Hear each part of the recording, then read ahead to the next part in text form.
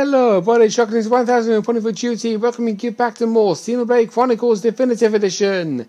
In the last episode, we made our way here to Magna Forest and managed to discover that the map on this area does not fill unless you automatically run yourself over there, and I was not going to go through all that detail of swimming around this entire massive lake.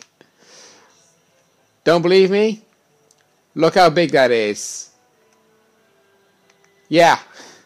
You're stuck in swim around in that all day, you got another thing coming. This episode, we're crossing Bridge 1 to make our new destination known. Whatever it may be called. And I can actually tell, you can definitely swim in this river. You definitely can show that that is a waterfall over there, isn't it? That definitely does look like a waterfall. Well, if any collectibles are to be found down there, there's sure going to be a fight to get. Right, there's an enemy over here for us to defeat. Oh, the Ferris. Okay.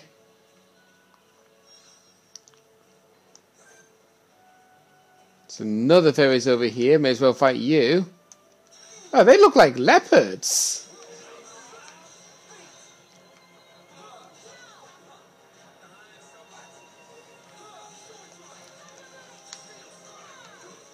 Hey,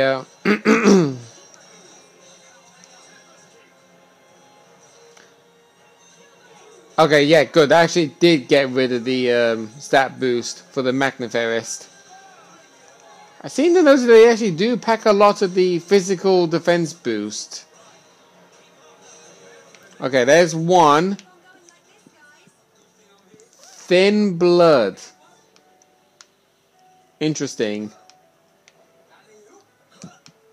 Right, okay, I can't climb up that tree trunk.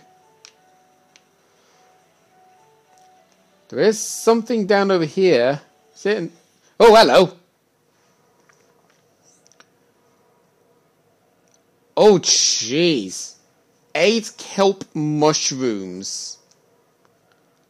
That is a lot. And, okay, sure enough, it was another Ferris. Oh, there's even jungle quadwings down here. Okay.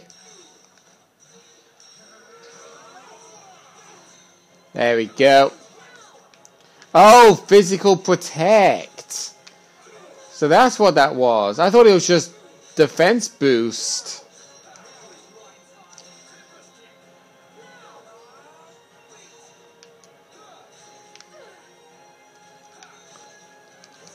Wow, these enemies sure do like to inflict sleep a lot, don't they?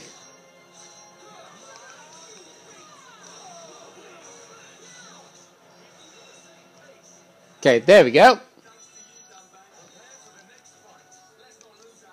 More thin blood. Okay, so there's the jungle quadwings up there. Right, I think what I'm actually going to do is, since I noticed my level, I want to actually try and do that one quest that we struggled upon last time. Because as you remember, we was in the low... Actually, no. What level were we? I think, were we level 32 last time? We tried this. Basically, what I'm trying to say is, we went over there in Agora Shore last time, and we were not successful with trying to defeat a monster because every one of our attacks kept missing. And I want to actually switch my team around a bit, so yeah, it's gonna have to be Ryan, Charlotte, and Dunban for this. I say no, Shulk, sorry. Hey. Honestly, you get your words mumbo jumbo because you're that used to saying one thing so many times.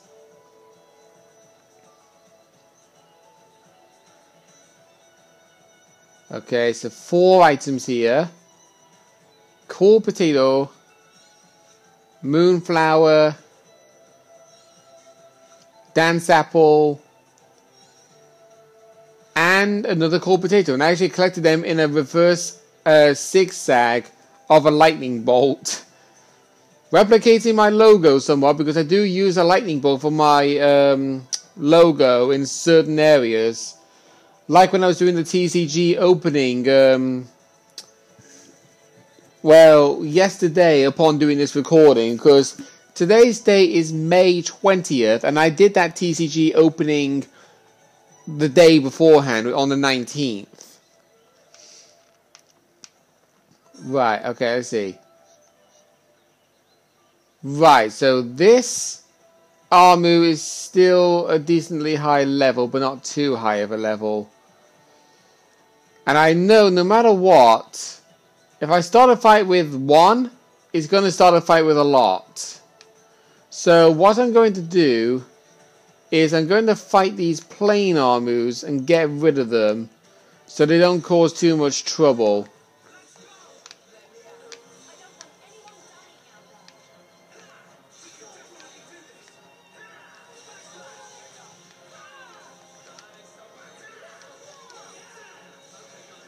There we go.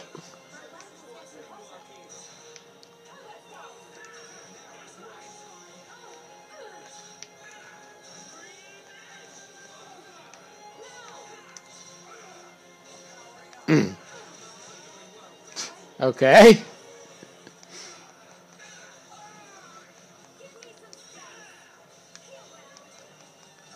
Nice. Good use of that art there, Charlotte. What? Oh, come on. The Armu ran off.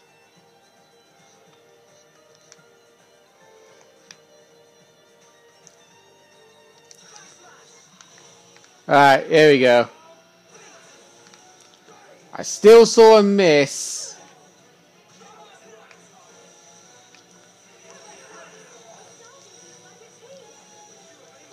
Okay, we inflicted slow on it. Oh, straight away with the visions.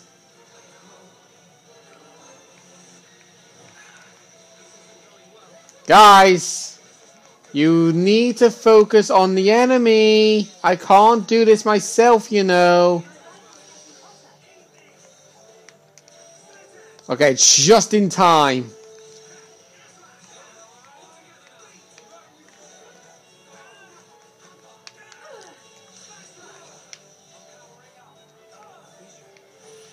Oh, not again. Come on.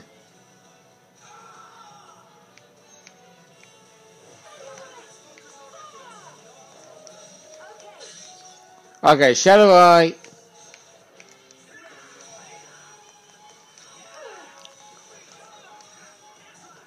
There we go.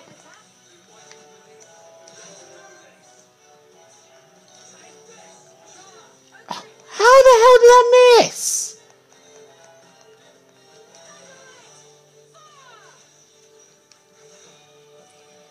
And I couldn't use Rhyme because he was dazed.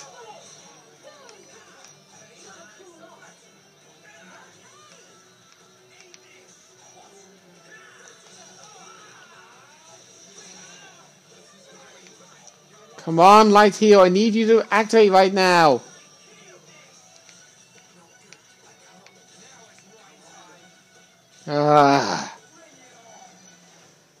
Still cannot do that fight.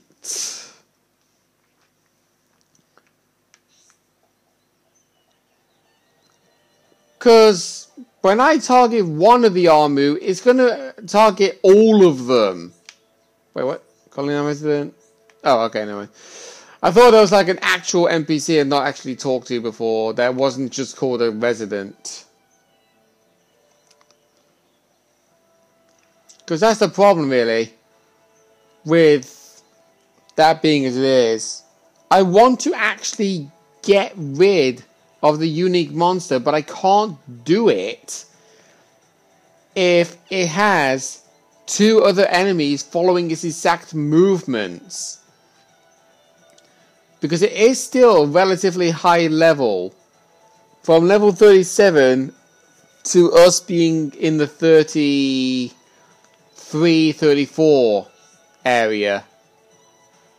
I do want to defeat it, but we just can't do it with all of these enemies. So I mean, honestly, they don't even have an icon near them to indicate that, oh, they will join in the fight with whoever you're targeting, like these ones over here. It doesn't have that icon because that unique monster is a way of saying to kill the unique monster, you have to kill the other two. Right, let's defeat these heavy brogs. Since we can now actually do damage to them.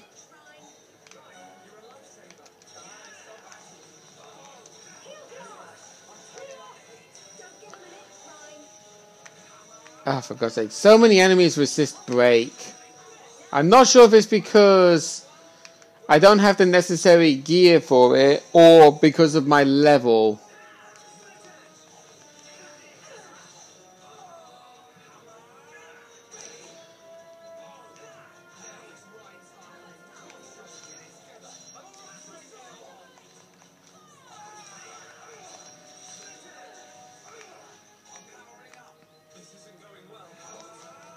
Right, come on.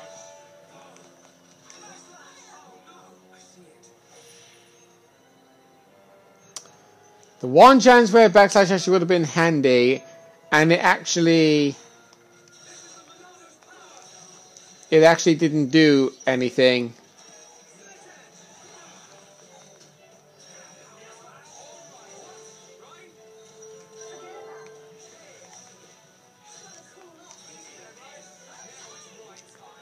There we go. I saw an affinity change right there, and I don't know who it was.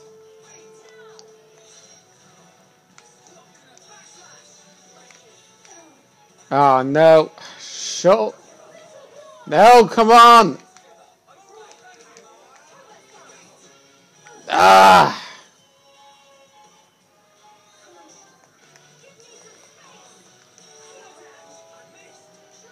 No, come on. I need a hit. Please, just stop missing.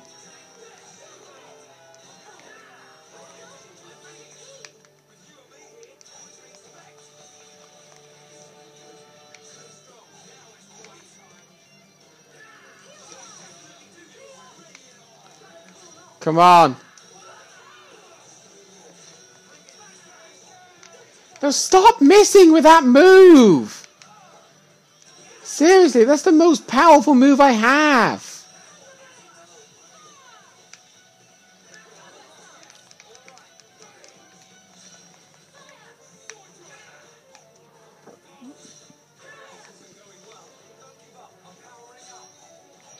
Guys, why are you changing your targets? Focus on one enemy.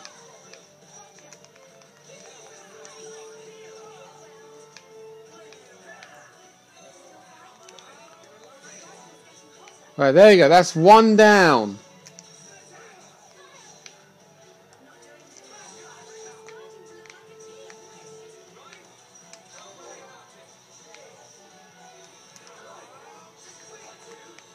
Come on, come on, come on. We need to get rid of these guys so we can actually deal with the big bad.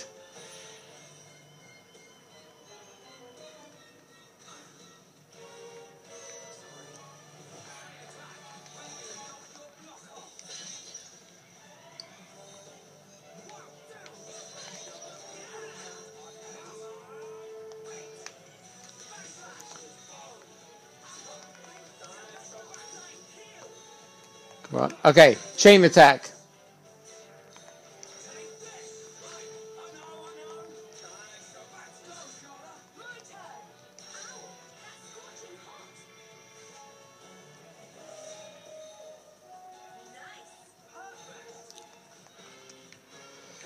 Right, come on, come on, come on, come on.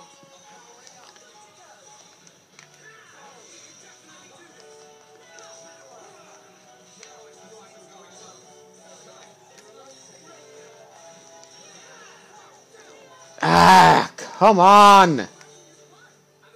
You were under break and you still managed to dodge an attack.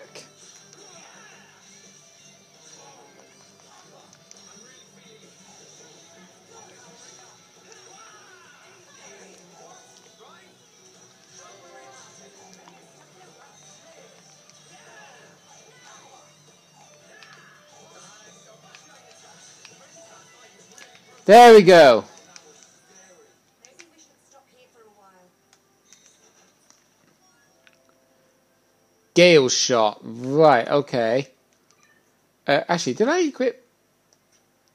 No, I didn't! I didn't equip that new rifle I bought for Charlotte. Let's see. Arts heal, agility up, and ether up.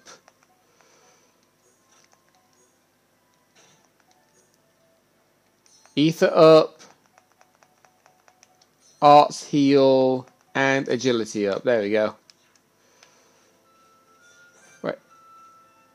Wait, you were highlighted in yellow earlier on.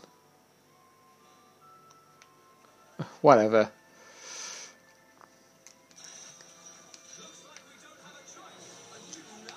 You trying to get us killed? No. Oh, come on. Not the constant missing. Please stop missing Shulk. Oh, for goodness sakes. What the hell?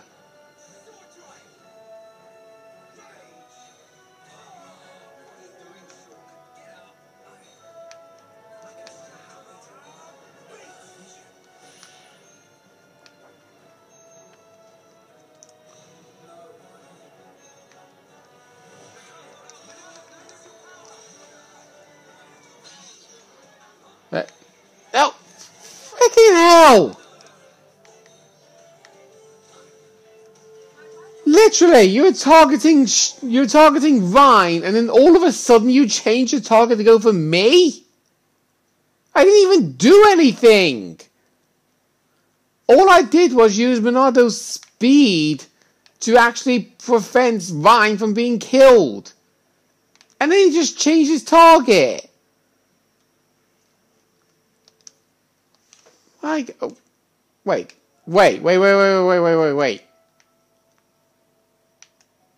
There's a quest by the Gemman's stall. But honestly, the fact that I still couldn't beat that enemy because of that stupid start. I mean, what the hell?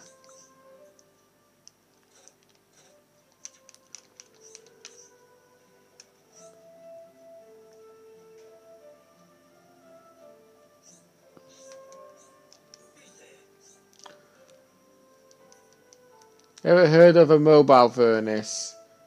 After years of research, it's now possible to shrink furnaces. Alright.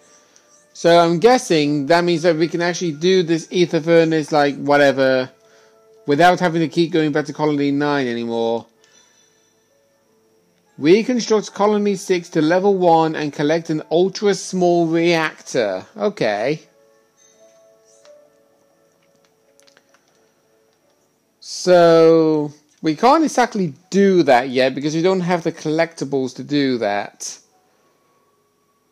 Right. But yeah, I'm still annoyed about that. I legit am. The fact that we started off that fight by missing the enemy entirely.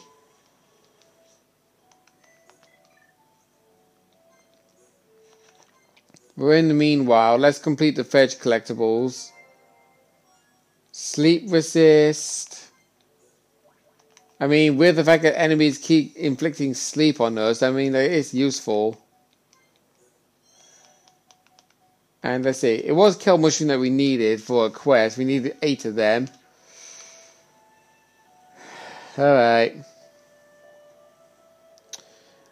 I'm not going to say water under the bridge, because I am wanting to kill that enemy.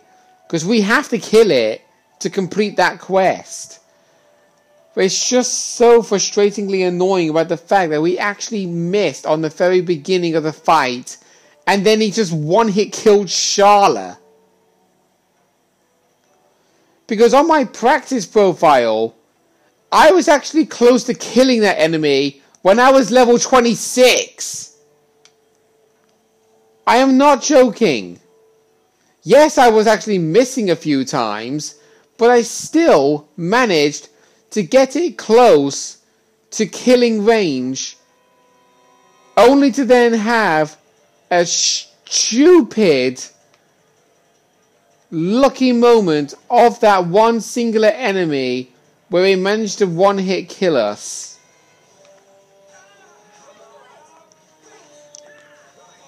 And I couldn't recover from it.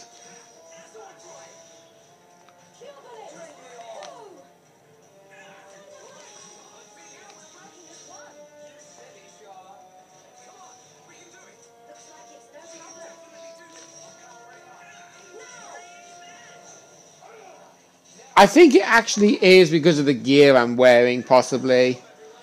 Because there is actually a likelihood of you increasing the chances of actually inflicting break. But I'm just not getting that lucky break. Right, so a lot of collectibles up here. But they are guarded by a lot of enemies, though. I can see an area for us to explore, so let's head down here.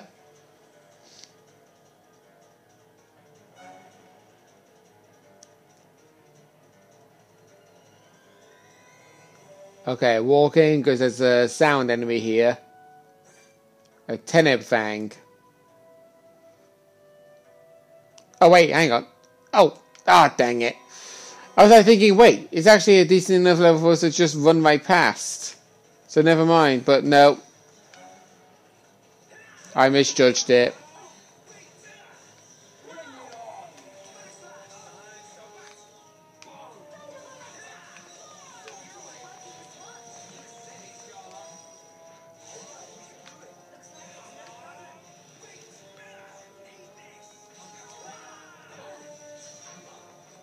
Okay, so you can be inflicted with break easily. Is it because of the size of the enemy? Because I know they actually said that the bigger the enemy, the harder it is to inflict break on them. But large enemies, you have to inflict break with a chain attack. And even in a chain attack, it still wouldn't break them. Right, okay, I'm just going to leave you guys alone. I think that this area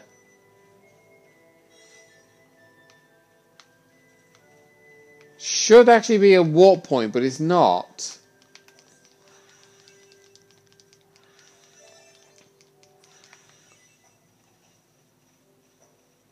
It's weird. This definitely looks like an area that we can warp to. It definitely does.